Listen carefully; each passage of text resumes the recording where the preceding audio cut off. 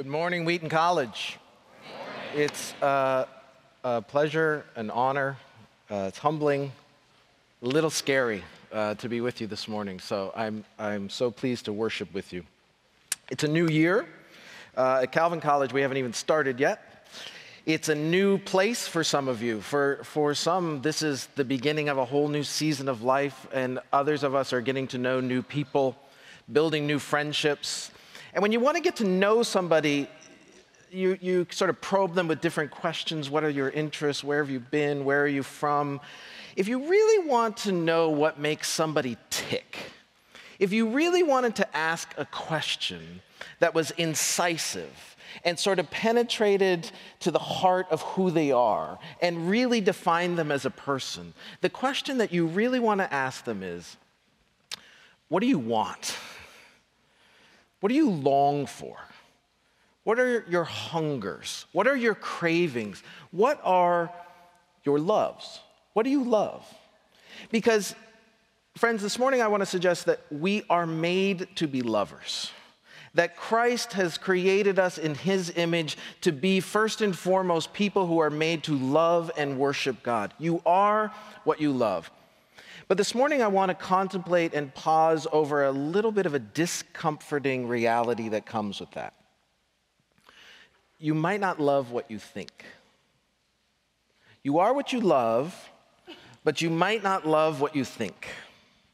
This sort of discomforting epiphany hit home for me when I was watching a film by a Russian filmmaker named Andrei Tarkovsky. I need to get better hobbies, I realize. But Tarkovsky has this 1979 film called The Stalker. This is not Hollywood blockbuster stuff, but the plot is really, really easy to get a handle on. There are three key characters in this story: the writer, the professor, and the stalker, or the guide. It's actually, now that I think of it, it's like the perfect liberal arts movie in a way, right? You've got the writer, you've got the professor, and then you've got this guide who is leading them. And here's the scene. You have to picture a world that's kind of a mix of Cormac McCarthy's The Road and The Eternal Sunshine of the Spotless Mind. So it's kind of this post-apocalyptic environment with slight shades of this kind of fantastic fantasy world of enchantment. And here's what drives the narrative. The stalker, the guide, is leading professor and writer through this post-apocalyptic region to try to get to an area called the Zone, which is this enchanted space within this world. And then within the zone, they make their way carefully and prudently to reach a particular sort of sanctuary within the zone that's simply called the Room. So it's a little bit like you can think of it as a sort of quest narrative. There's a bit of a Tolkien-esque kind of endeavor, a pilgrimage here. And writer and professor are leashing themselves to Stalker, the guide, because he's the one who's going to take them to the Room. Why? What's in the Room? The Room is what has drawn them there, because in the Room, he tells them, you will achieve your heart's desire. The Room is this enchanted sort of magical space where all your dreams come true. When you walk into the Room, you get exactly what you want. Jeffrey Dyer, who's one of our greatest literary critics today, I think, and also a novelist himself, has written this amazing little book about this movie called Zona. And here's his redescription of the scene to capture it. They are in this big, abandoned, derelict, dark, damp room with what look like the remains of an enormous chemistry set floating in the puddle in the middle, as if the zone resulted from some ill-conceived experiment that went horribly wrong. Off to the right, through a large hole in the wall, is a source of light that they all look towards. For a while, no one speaks. The air is full of the chirpy, chirpy, cheep, cheep of birdsong. It's the opposite of those other places where the sedge has withered from the lake and no birds sing. The birds are whistling and chirruping and singing like mad, and Stalker tells writer and professor, tells us, in a sense, that we are now on the very threshold of the Room. This is the most important moment in your life, he says. Your innermost wish will be made true here. So, here we are. We're on the threshold of the room. Here's where you can have what you want. Who wants to go first? Both writer and professor get cold feet. They don't want to be the first one to walk into this room. What? Why? This is where your dreams will come true. This is where everything you want will be realized. This is why we made this arduous journey. Why don't you want to step into the room? Because it has dawned on them. What if I don't know what I want? What if I don't know what I want? Well, as Dyer puts it, that's for the room to decide. The room is going to reveal all. What you get is not what you think you wish for, but what you most deeply wish for. And so this disturbing epiphany starts creeping up on professor and writer. What if they don't want what they think? Put it this way, what if the desires of their hearts that they feel like they are conscious of, the ones that they've chosen, are in fact not their innermost longings, their deepest wish? What if, in some sense, their deepest longings that are rumbling around in their consciousness, humming their unawares, what if, in fact, those are something other than what they think? Now, I think many of us should be able to identify this. If I ask you as Christians, what do you love? What do you want? What do you ultimately desire? Here's the thing. You know the right answer to that question. You absolutely know the right answer to that question. You know what you ought to say. In fact, you might be, and your statement would be entirely genuine and authentic. If I ask you, what do you want? What do you love? What do you long for? You will tell me the answer that you believe. But here's the question. Do you want to step into that room that gives you your innermost longings?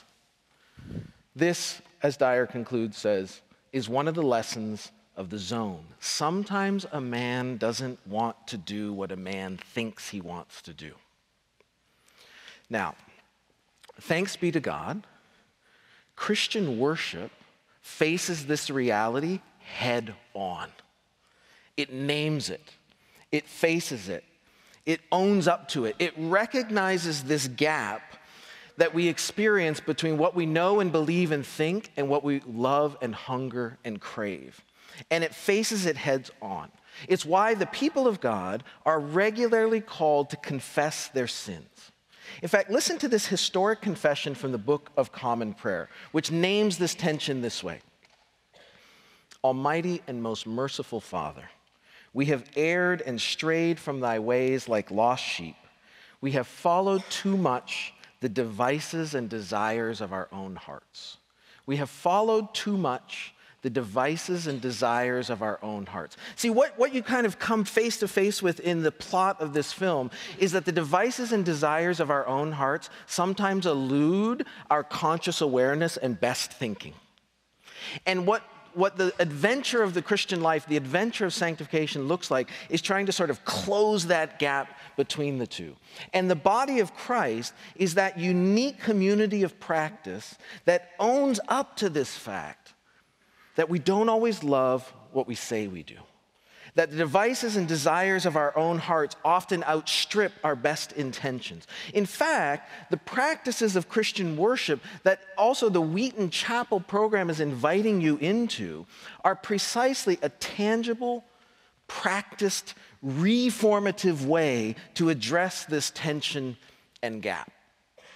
You see, what's interesting is in the scriptures and in the history of the Christian tradition, love, to say that you are what you love, in the history of the Christian tradition, virtue theory, and so on, love is understood to be a habit.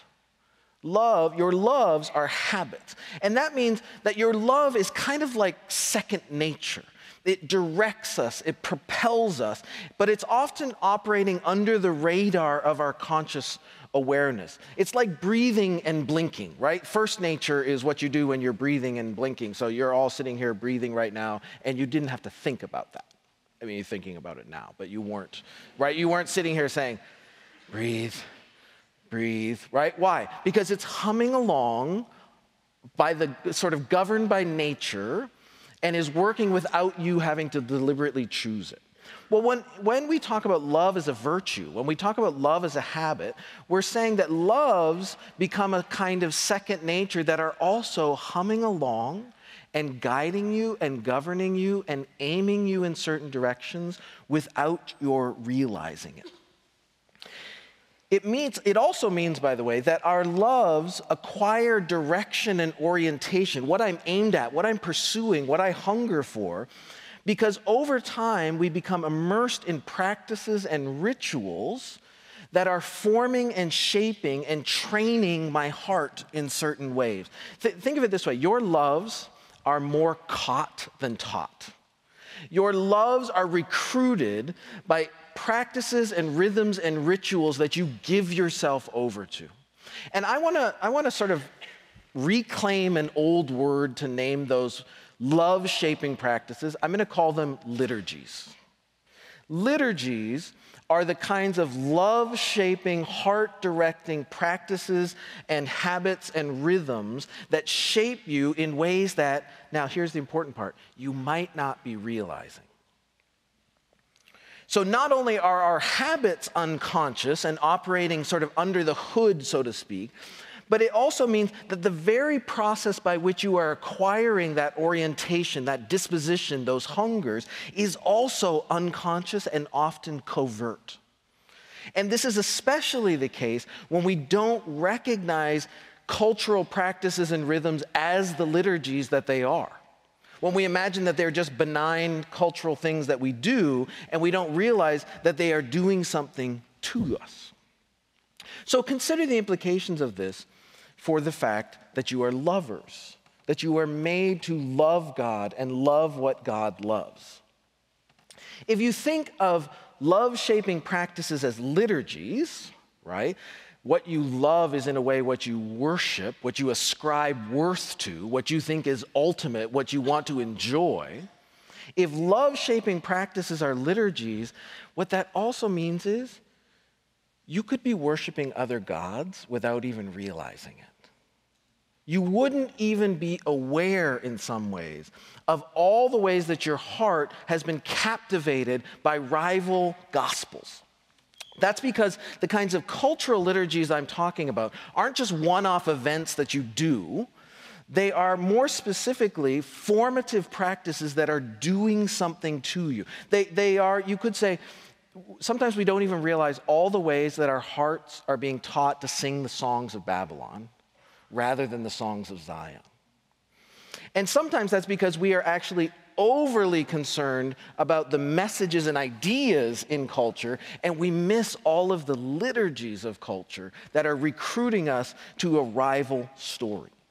Some cultural practices, then, are training your loves in ways that you might not be aware of. That's why you might not love what you think. This isn't because some message has changed your mind. It's not because you've been hoodwinked by a bad idea. It's because a rival liturgy has captured your heart. Let me give you one example. It's in your pocket. So this epiphany for me, so I don't want you to think I only watch Russian films and beer commercials, but however, I've had two huge epiphanies watching Russian films and a beer commercial. Sadly, is this really bad to talk about at Wheaton College? I don't know. All of a sudden, I'm really nervous that the president is setting it. It just happens. Didn't go looking for it. I was just watching television. This beer commercial comes on. Sadly, it was a Michelob Ultra commercial. Friends, if you ever backslide, please don't do it with Michelob Ultra. So here's what's fascinating. As you know, some of our most brilliant creative minds in our culture work in marketing, right? This is why you have to watch carefully. Here's what happens in this beer commercial. Now, remember, it's a beer commercial, so almost de facto, it is horribly sexist, right? So I'm just naming that from the beginning. It's the end of a workday. four bros, basically, come walking out of the office, right? It's the end of the day. They need to blow off some steam. So they walk out of their office building, come up to the curb. It's time for this guy to carpool home. They come to his car. They meet his car at the curb. It's a terrible car. It's like a totally lame car. Who wants to drive this car?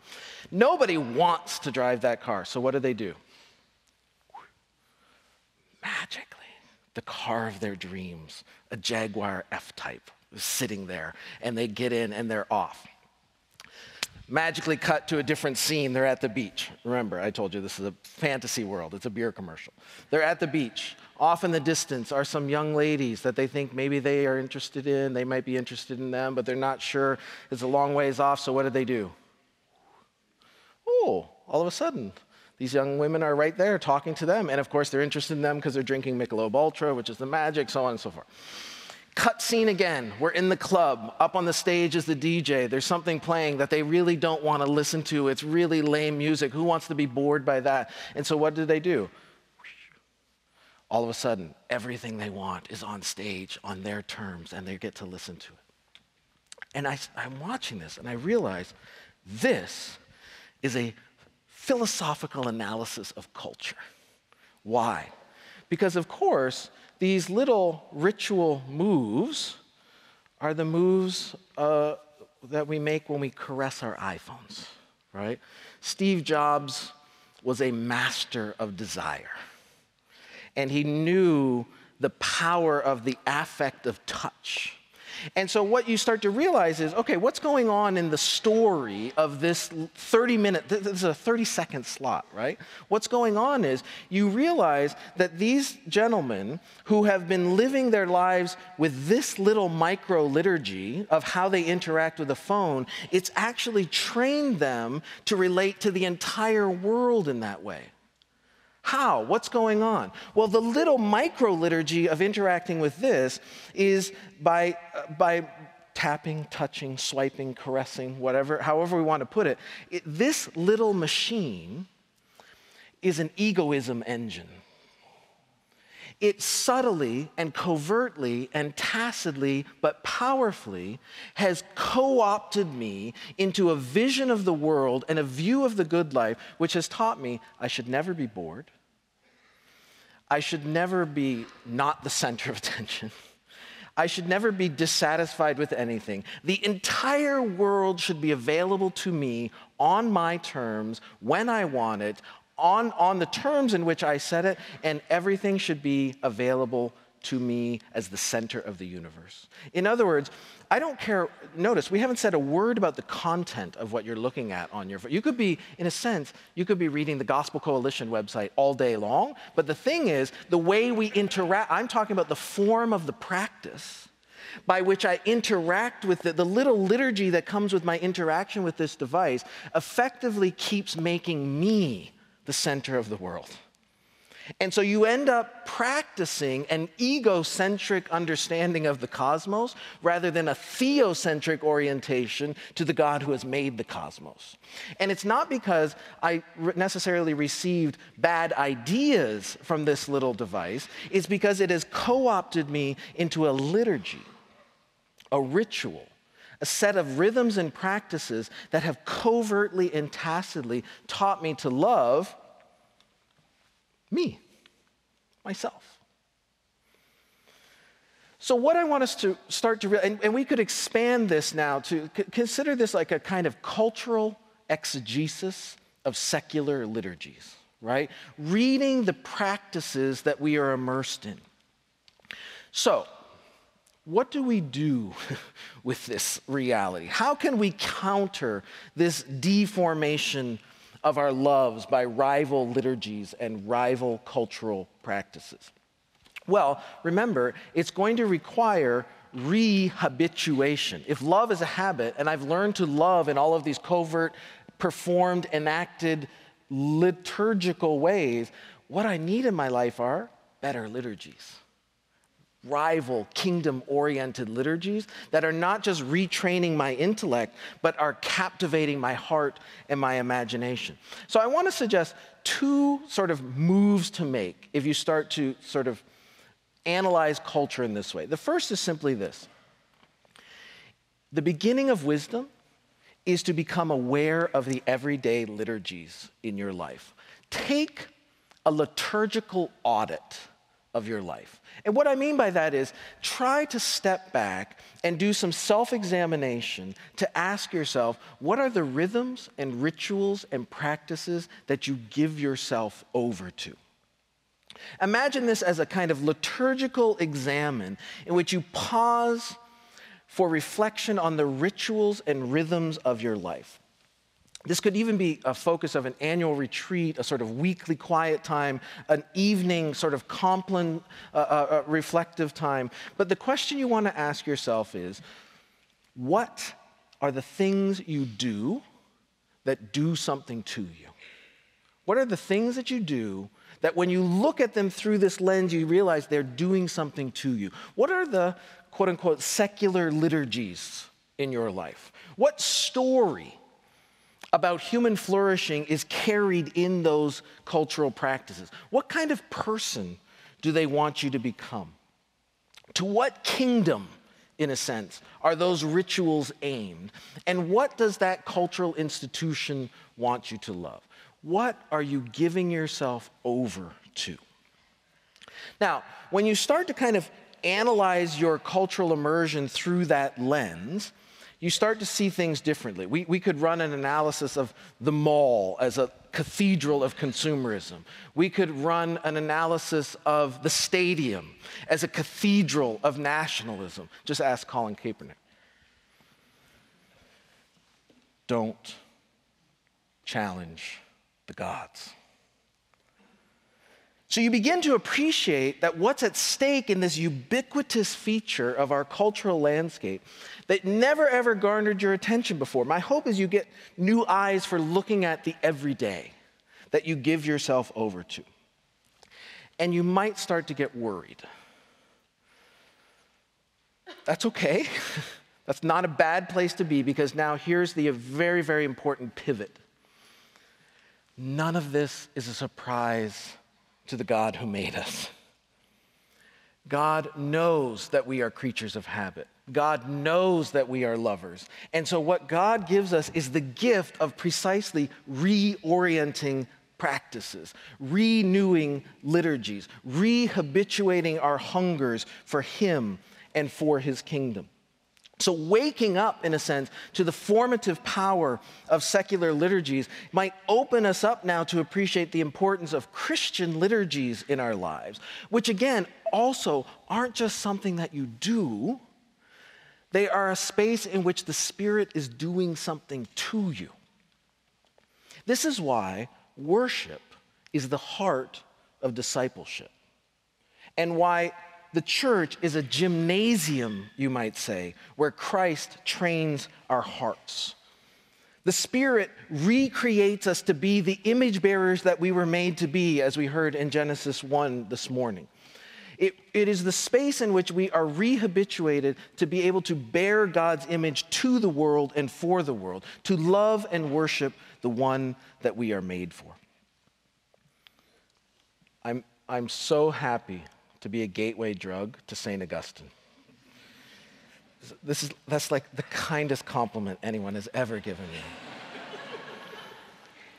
So I have to close with St. Augustine. In one of St. Augustine's sermons on the Psalms, there is a stunning passage in which he meditates on the crucifixion and sees it pointing towards the church. It comes in the context of describing the church as a hospital, that the body of Christ extends the healing work of the risen, ascended Christ. St. Augustine emphasized what he called the totus Christus, the whole Christ, and that if Christ is the head of the body, then the body is Christ too. And he says this: Adam was a type of Christ. God sent a deep sleep upon Adam in order to fashion a wife for him from his side. In Christ's case, a bride was made for him as he slept on the cross, and made from his side. With a lance to his side was struck. His side was struck as he hung there, and outflowed the sacraments of the church. Friends, God knows that we need the hospital that is Jesus.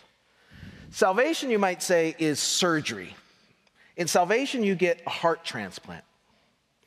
But after you get a transplant, you need all kinds of post-operative care.